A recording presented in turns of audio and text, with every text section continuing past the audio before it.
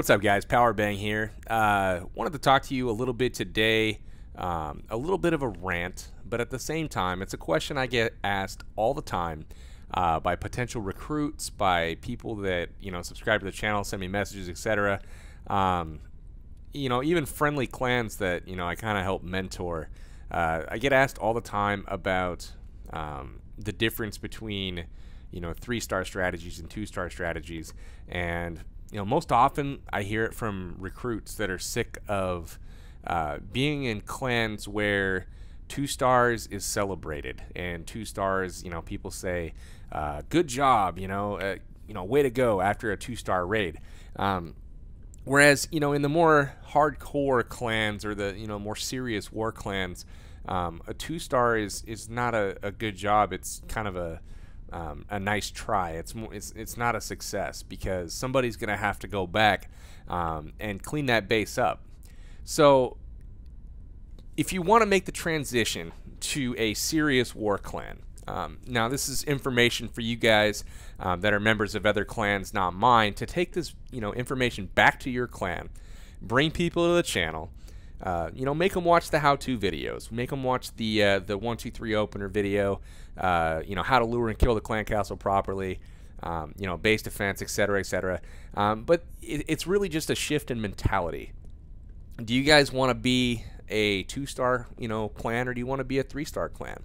And we have made the decision here in our clan to we're going to shoot for 3 stars. And what that means is we're going to get out of the same old habits of building an army and queuing up the same troops, like a GoWiPe, for example. GoWiPe is a very popular army that a lot of clans build, and it's a very, very reliable way to get 2 stars on a base. P.E.K.K.A.s are extremely strong.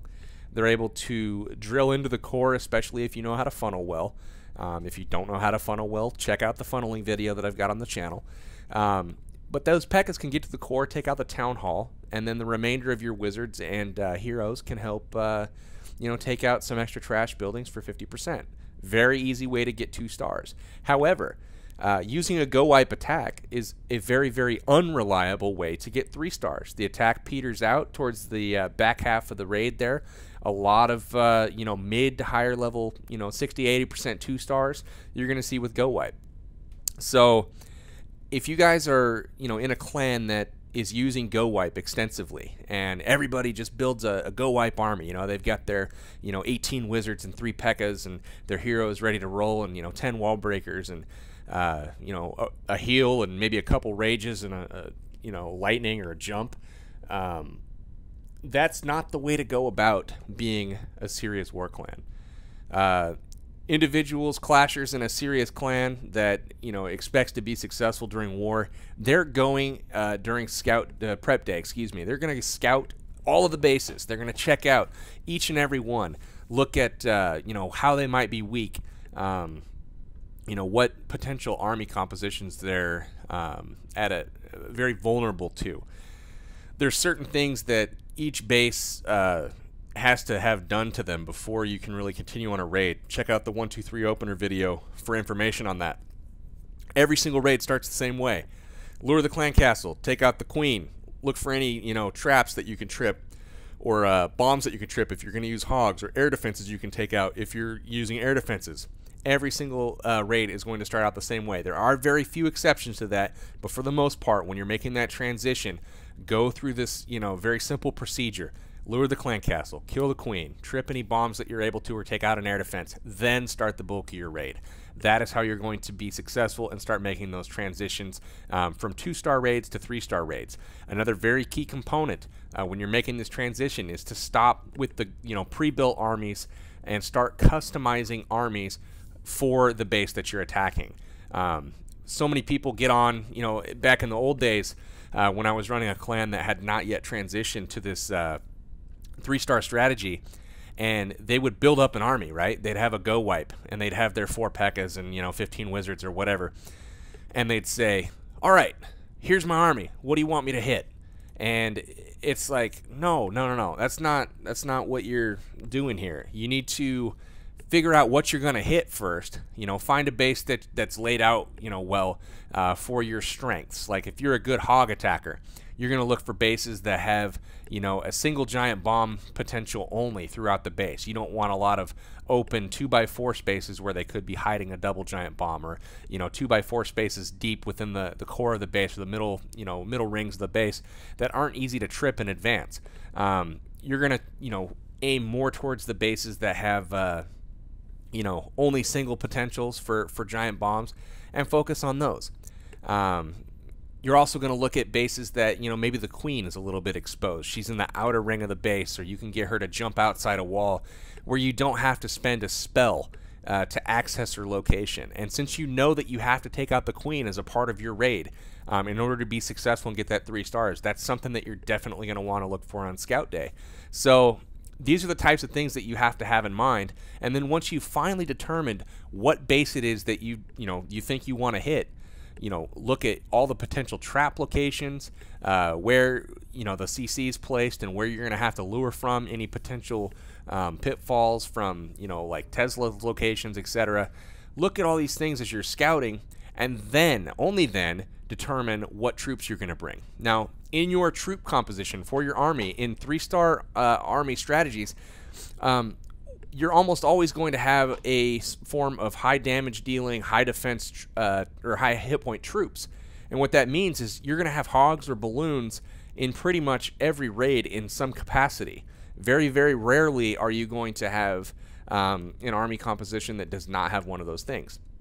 So that means that if you're bringing balloons, for example, there's a lot of different strategies that have balloons of some sort. There's the HoloWiWi strategies where you lead in with a bunch of balloons and trim out potential double giant bomb locations. You trim the buildings around those so that the hogs don't have to path there.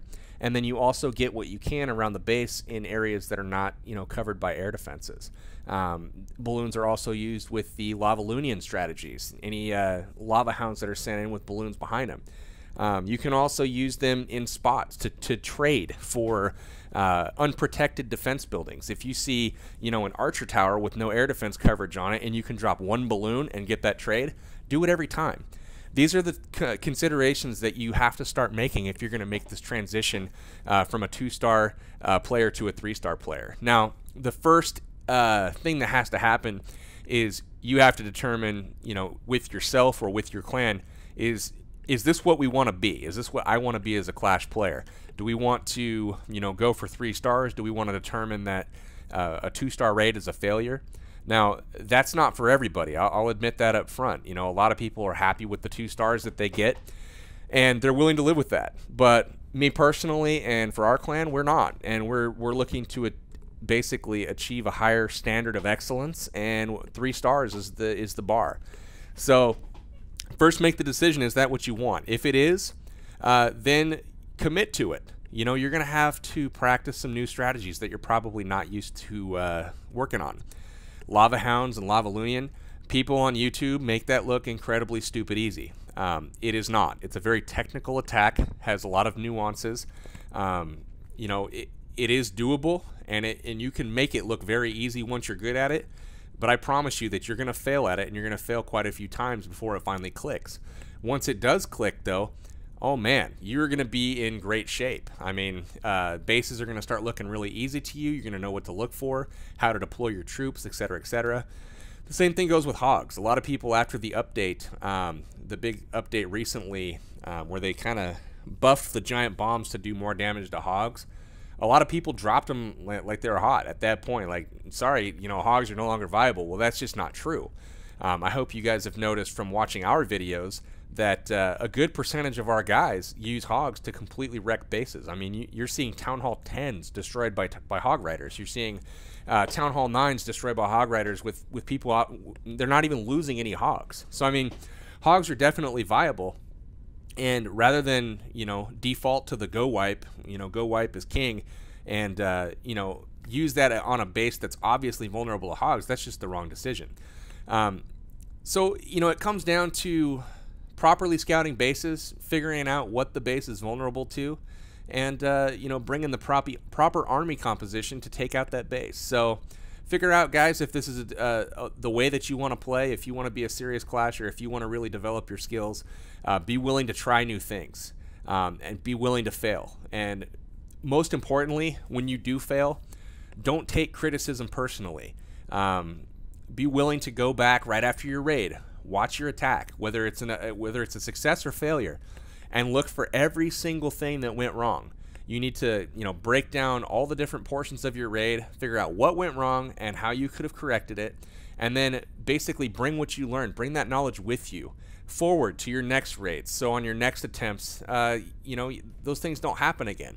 And with enough repetition and enough practice, you finally start to become, the player that you want to be, and pretty soon you're the player that other players look up to. So that's going to be it for this episode, guys. Hopefully this has helped you kind of think about, the mindset that it takes. Don't get discouraged when things don't go your way when trying something new. Believe me, I failed so many times on new strategies, and it's frustrating, and you see other people do things that maybe you want to do or that look easy. It's not. It takes practice and polishing, and if you put in the work, the results are going to be there for you. So remember that. Put in the time, don't get frustrated, practice, and set the bar high. Go for the 3 stars, bring the 3-star armies, customize that thing to the base, and make sure that you're going through the proper steps.